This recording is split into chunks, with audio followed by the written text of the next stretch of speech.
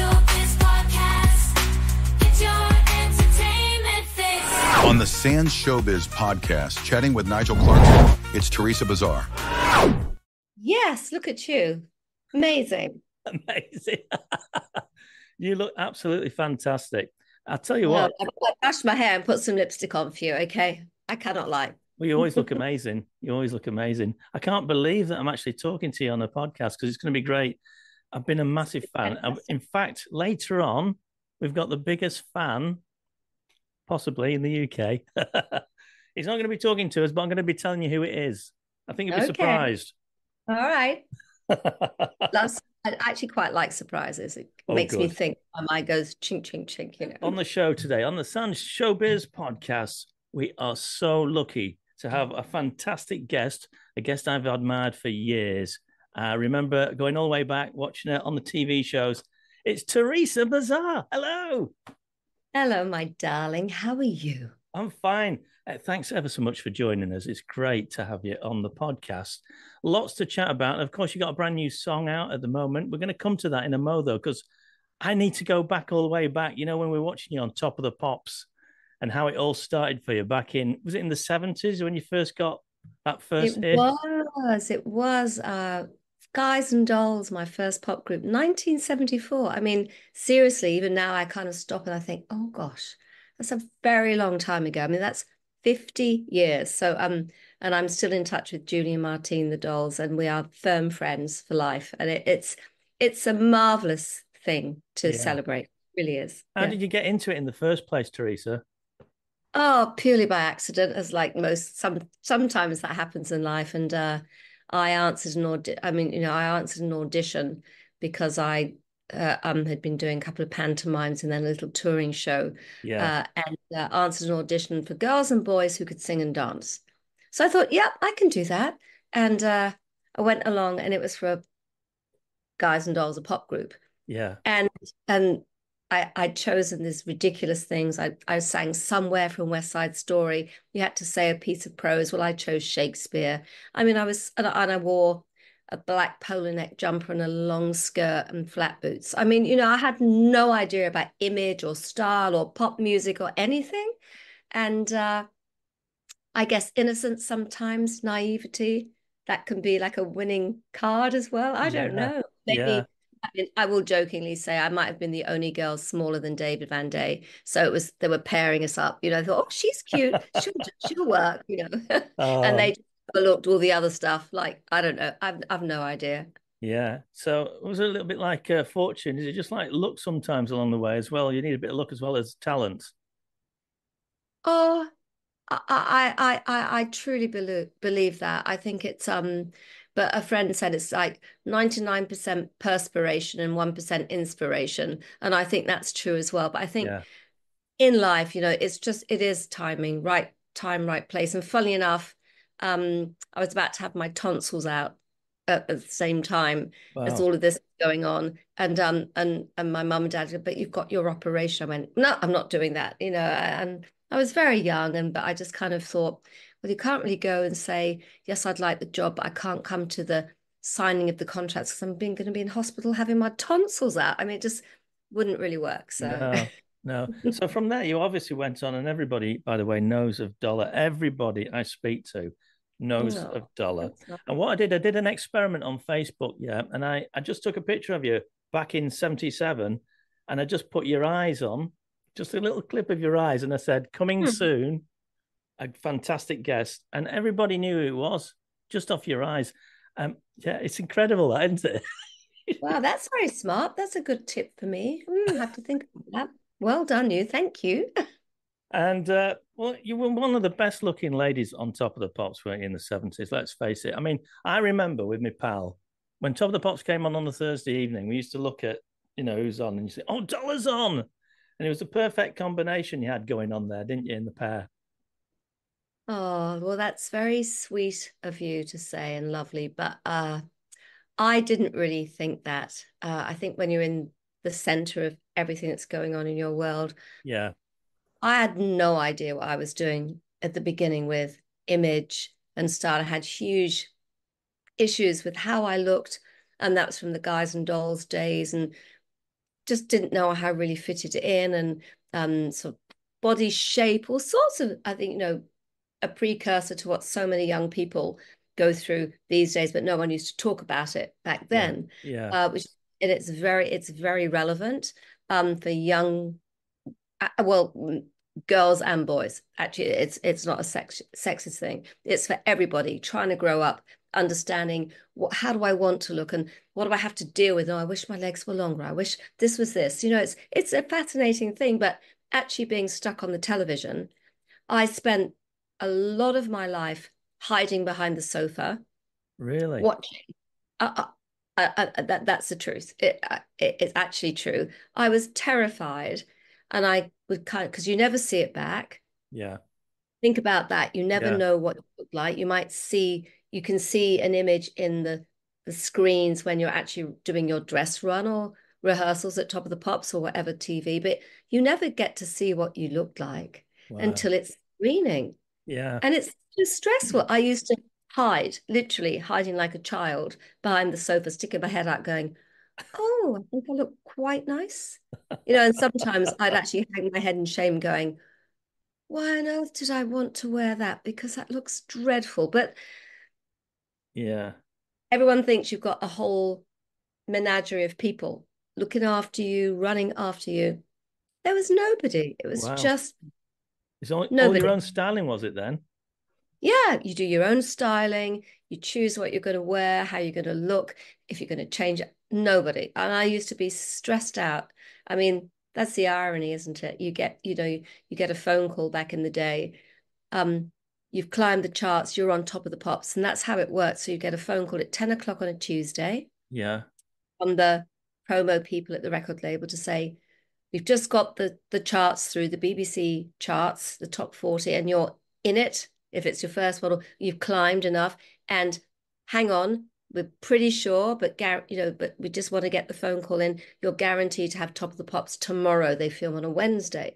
So you'd be hanging for half an hour, an hour to have it confirmed. And then on the Tuesday, well, what am I going to wear? And what's it all? Because, and seriously, that's Gosh, exactly how it was. amazing. We Very looked hand to mouth, isn't you it? looked so terrific every time you were on. It was one of those moments, and we used to just stop and just stare. And even all the ladies as well said you looked terrific, as well as everybody just thought you looked terrific. And I think it's one of those parts of history, of musical history, that everybody remembers. Dollar, you had some great songs as well, didn't you? Yeah, we did, but I mean, we're just playing on the image for a sec, actually go obviously because I've reinvented re-emerged after decades of not doing anything. But I was Yeah, actually at my hairdresser's the other day, and I said to him, I said, if I could have another life at the beginning of a career, maybe I would not choose glamorous because it is high intensive. It's a big deal. I could have had something like Sia had the best idea, just have a wig that's over her face. You can't see what she looks like. yeah, On it doesn't matter. It's such a really, really low budget kind of way of doing things. I said, and we were laughing. I said, it's but it was authentic, I suppose. That was just the alternative me. I just, yeah, not me as a shy, sort of introverted person. It was yeah. my alter image that I just wanted to be glamorous and but it was kind of my showbiz me, not my real me. Yeah, because you had all these hits and you were doing the videos as well, weren't you? Because a lot of videos came out as well. That was really the Yeah. start of all the videos, wasn't it? Early Yeah. 80s, it all started going then, really.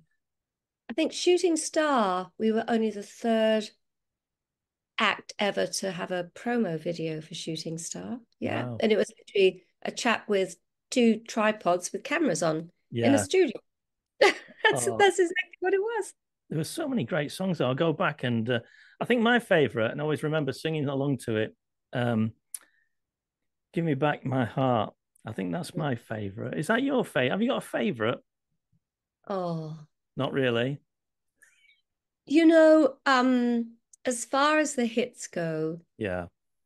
probably, but for probably it is Give Me Back My Heart, but for a specific reason, I guess they're like your babies, basically. Yeah. These massive records, and they do sort of change your life a little bit. And that was the end of the well, the peak of the Trevor Horn era. Yeah. But yeah, Give Me Back My Heart, and particularly because of the ending, which was just accidental. The whole of that ending, which is just, you get bits of pure magic, I think, in pop. And that was, for us, that was one of them. Yeah. And it was accidental. And I can remember the moments. I can actually picture it in my head of what happened. And it was just me inventing something that Trevor gave me some Scrabble bits of writing on a piece of paper. He said, could you go in and do something with that? I said, what do you mean? He said, well, just think of a melody and just kind of sing it out on the end. Wow. I went, oh, okay.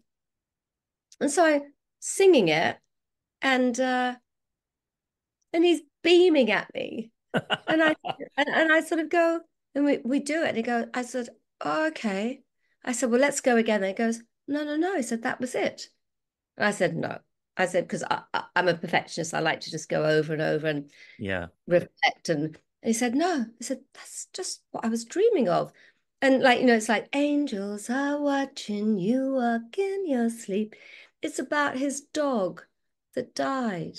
Oh, That's actually the story at the end. But he just gave me this scribble piece of paper. And it was just yeah. him, me, and Gary Langan, the engineer, just us in the studio very late one night. And Yeah. I'll never forget that. So that's a little bit of magic, because that is pure just creativity, isn't it? Yeah. Was there a stronger person in Dollar then? Is it yourself or was it David? Who made all the decisions? Was there somebody who tried to make all the decisions, should I say? Was there? I think in the early days, we were both very young, and we made a lot of decisions together. David Van Day had a great business savvy kind of brain, and he was intuitive, very charming, had lots of talents. And so, no, we were very on the same page how the direction was going at the beginning. But when we started working with Trevor Horn after the Chris Neil era with those big, big hits, and then we became even bigger, that was when musically things were going the 80s Yeah. so fast. And I think that's where creatively and musically I came into my real happy place. Yeah. And David was kind of left behind. He didn't really understand. Yeah. Uh, and he wasn't that interested. He was more like a nuts and bolts. Well, I want a hit record and I want it to be successful. And I'm going, but the process and the Yeah. sounds, and it was just I was just entranced by it all. So, and I became like the studio nerd, Yeah. who just hung out with the guys at the back Yeah. there, learning. Producing all the That's what production, you were interested in all that side of it as well, then obviously. no women were in the studio in those days. There were the artists who would come in and come out, but I ended up hanging around all the time and learning. Yeah, all the time. Brilliant. So when did you decide to go a bit solo? Because you went solo eventually, didn't you? You thought, right, did you have some time off between that from, from Dollar, or did you just carry on? Or how did it work out? Uh, well, really, what happened was that David walked out. He actually broke up Dollar, Yeah, which was I was, I guess, being very fair. Trevor Horn couldn't finish our album, which was a heartbreak because of ABC. And I saw Martin Fry actually about 2 months ago. And I said, you know what? I really should not like you very much, but I think you're fabulous. And we had a laugh and a good chat because we used to see each other in the studio a bit. And yeah, I actually heard uh, the first songs in the studio. I was there one day and I was invited in, and I suddenly went, well, of course I understand why Trevor's doing this, because it was just, oh, Poison Arrow. yeah, Oh, yeah. oh, Brilliant songs. unbelievable. Brilliant. So I said, yep, I guess that, trumped, it was just this thing. But so that's what happened. And then everything got too hard. So David Van Day left, Yeah, and we were sort of had big, big, serious plans in place to break into the US market. And we had a US manager. And right. I remember we were in Hong Kong, and I suddenly thought, I don't really know what to do here, because I'm stuck here now. And I phoned her. I said, well, I don't know what to do. I said, it's not normally a thing I would admit, because I Yeah, normally know what to do. yeah, And he said, well, what you're going to do is you're going to get on a plane and come and speak to me in New York by way of Hawaii with 2 days R&R Yeah. at the Kahala Hilton. He said, this is the hotel. And he actually told me, Wow. he said, you are going to stay here. I will book your room. You are going to get a flight. I will organize that. You are going to come and speak to me. And he ended up saying, you're going to be a solo artist and I'm going to manage you. And that's how it happened. Wow. One of the few times in my life where I was so adrift. I didn't really, because David and I had been an item for 7 years, Yeah. first boyfriend, and all this career. And then suddenly, what do you do? I mean, lots of Yeah. people feel like that. Yeah. Of Big course they career do. changes. Of course Yeah. they do. It's scary. Yeah. So it was a turning of a new page, really, for you. And you thought, well, this is Yeah. the start of No, something new. yeah, it was. And I wasn't really that keen, but um, Bud Prager, who actually was the manager of Foreigner, one of the biggest Oh, rock Foreigners, bands in another the brilliant band again, aren't they? And I kept saying, why are you interested in me? And he chuckled. He'd go, I don't know, but I think there's something there. And I go, okay. I mean, it was a very interesting relation. He's no longer with us, sadly, but he was very powerful and Yeah. he believed in me. And that's how I got my solo career together, which was not ever what I wanted to do, to be on my own. Yeah. I did it. But the upside of that was I got to work with the best British songwriters on the planet, Yeah. and forever grateful for that. What an education. So good. Right. I mean, we're coming bang up to date now as well, and you got a brand new song out, haven't you? Is it exciting? Yeah, it's I pushed music to one side, Yeah. and one can have things running in parallel, but I think lots of things were happening in my world. So I stopped listening to music for some serious, not classical, but pop music. I just opted out. Yeah. And then recently coming back in, I am so intensely um interested in music, modern music, other thing, all kinds of music. And so this latest song is actually a song that I wrote with my son Yeah. 12, 14 years ago when Wow. he was doing a music degree and I was fiddling around with something trying to learn about was it garage band or something even back then? And Yeah. he's going, "Oh, what's that, Mum?" And I said, "Oh, it's just something I'm thinking about. I'm trying to, I'm I'm really not very good on apps and stuff, but I'm getting better. I'm Yeah. trying." And Yeah. he goes, "Oh, can I have a go?" I said, "Yeah, go for your life." And he sort of came up with this. So we had this mother son kind of thing going on, and I recorded it with a very young girl band in Sydney that almost got through to the to go through with Sony but didn't. Yeah. And I suddenly thought about it the other little while ago and thought, it's good, and very happy with how it sounds. It's cool. It's Yeah. certainly not 80s retro, and Yeah. it's not cool, but it's somewhere in between, which I kind of like. Yeah. Yeah. It's modern. So you teamed up with Stephen Fox. So is that a couple of years ago then, or how long ago would that be when you? I first was introduced to Stephen in 2019. I had this, which is the beginning of why we're having this chat now, is Yeah. that I came up with this crazy idea in early 2019. Maybe I should do something musically again. And so I thought, oh, maybe I'll put on a one-woman show, which is the worst idea because it's all Right. on you. Yeah. So I devised this show, which is a bit of chat, Q&A, lots of musical interludes, a bit of an unplugged section as well, Yeah. acoustic. And but just for one night in the UK from Australia, which is crazy, really, but that's what I did. And I needed someone to sing a few of the songs with me. And a good friend said, got this great guy, he's a great singer. He moves well. I think you'd look good visually. Yeah. And so I was introduced to Stephen, and we only met, I think, the day before. We had a bit of a rehearse, and I went, "This is great." Wow. Then COVID hit, of course. Yeah. And then I got back in touch. I said, "Are you up for thinking about doing this?" He went, "Yeah." And I went, "Wow." And I thought, how easy is it's just felt right. Yeah, it sounds right. It sounds great.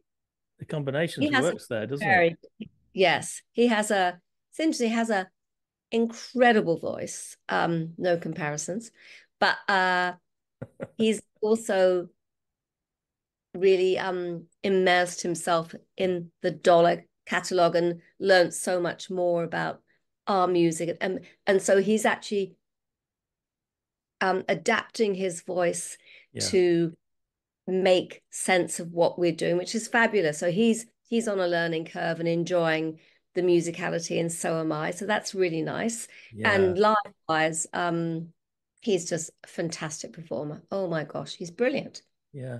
So are you based in Australia then? Is that where you're Yeah, based I from? live in Sydney. Sydney. Yeah. So do you come back to the UK occasionally? How's that work? Do you come back like once a year or?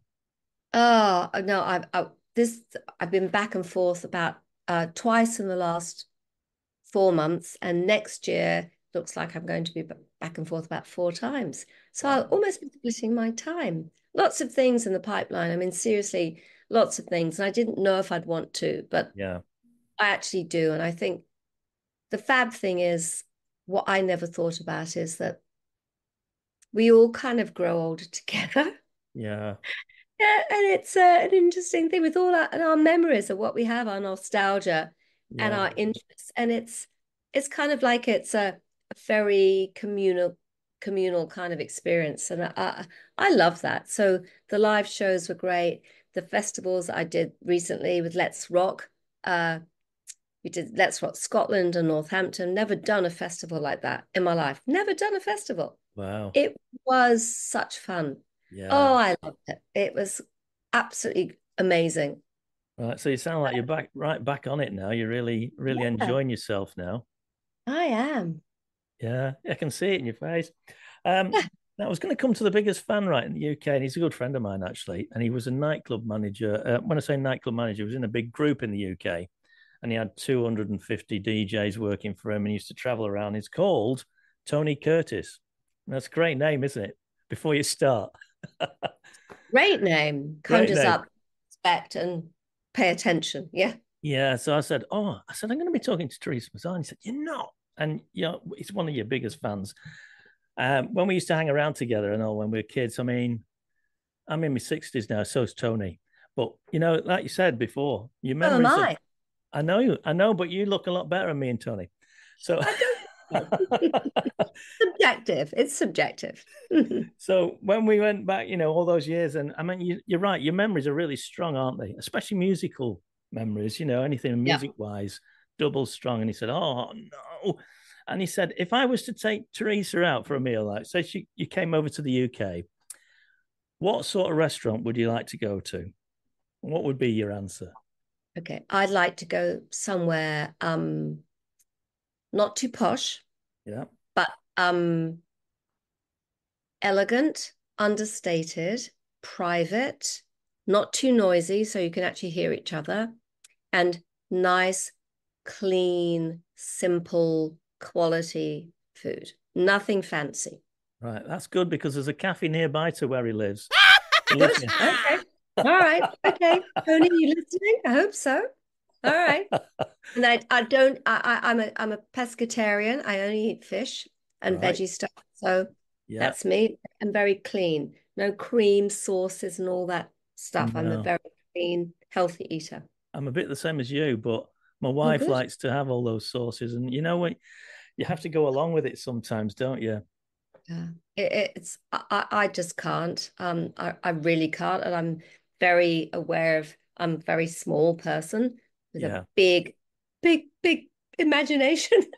And and you get to a point where you have to go, you have to understand, if you understand your body, you have to know what's good for you. Do you know, I'm 69. Wow. I'm going to be 2025 is going to be such a busy year. Yeah. I think I'm having a book out as well if I could finish it, which would be another whole thing, another whole conversation. But I'm going to be 70. Can you imagine? It's a big number. And going, I'm just getting my second mojo going. How Yeah. could I possibly be 70? It's just such a weird thing. Yeah. Well, Fascinating. It yeah, really is interesting. It's you're amazing. interesting. you're amazing. You look amazing. I can't believe that. And I think a lot of people now don't think about it too much. It's a bit of a number, isn't it? And my sister's in the 60s, and she says Yeah. it's just the new 50s. She puts it back It, like that. it is true. And I think there's been such a real with people. I think more of the ageism kind of negativity with people in the workforce who Yeah, are judged by purely by a number, their age, rather than their experience and their abilities. That is just seriously wrong.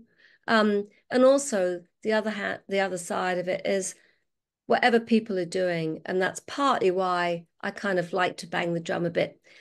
Whoever you are and whatever you're doing, don't let the number yeah, be a barrier to stop you trying to do whatever you didn't get to do when you were young, or whatever you wanted to do, but you were too busy working or had commitments. Why is an age number stopping you from doing, have a go? mm, What's stopping you?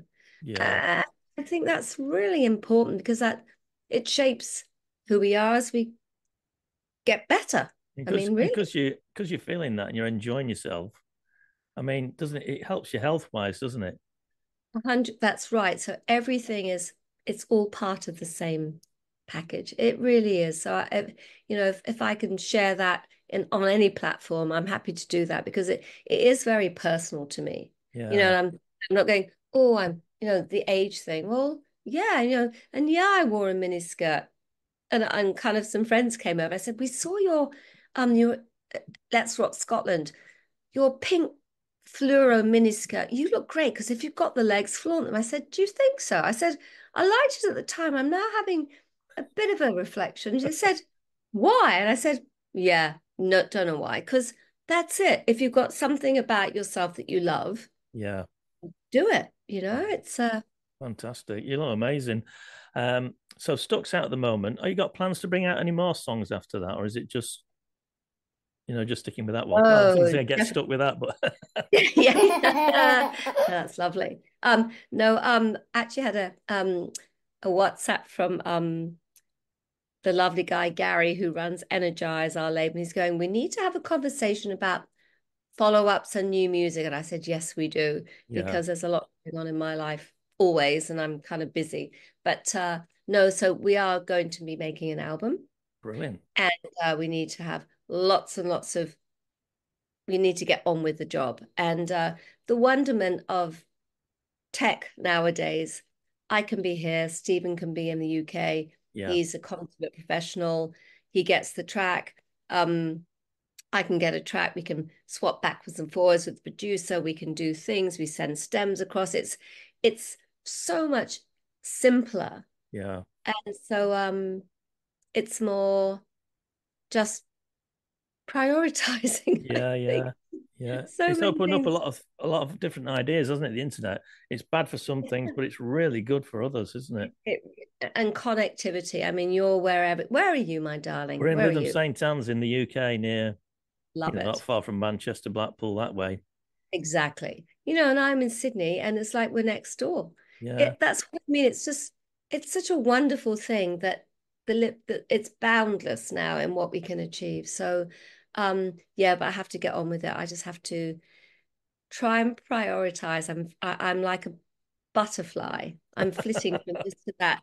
And I'm also very practical and strategic, but to get it all together, yeah. and then life that gets in the way, all the stuff that we have to do. It is a problem when you're a creative person, and I get accused of that because I like to do all the production and stuff like that, and I've always done Oh, that do you do that too? for Okay, radio cool. stations and jingles, and I've had my own radio station for 3 years, and But you have to have tried, as opposed to it being this niggling thing, yeah, probably that's called regret, when you yeah, get too old to do that, to go, why didn't I try? So definitely, yes, but you'll claw that back and more, yeah, learning from that experience. yeah, yeah. Well, anyway, I've done it, like you're saying, we learnt from it, and always Me take too. positives away from the worst situations, you Me know. too. And Me we too. had great fun doing it, and we had a really big audience up and down the UK, so it was really good. Well How do done, you. yeah, it's nothing ventured, nothing gained, but Mm. you are greater and bigger because of that experience. Yeah. How do people find out about you then on the internet? What's the best way? I mean, social platforms, which would be your favorite platform? You're Oh going to my be on the gosh. socials, aren't you? Oh, I'm a dab hand now, aren't I? Because I actually had to. So, cast our minds back. 20 January 2023. Yeah. Some very kind person was running my Facebook that I had nothing to do with for a decade. I think I had 2.4K followers, and they used to post something every now and again. I didn't even know what it was about. Didn't do Yeah. anything. Didn't look. Yeah.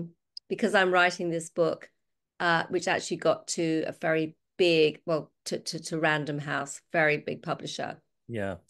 to acquisition. They said, we really are interested in this, but her social media just doesn't stack up. So I said to my literary agent, what do I need?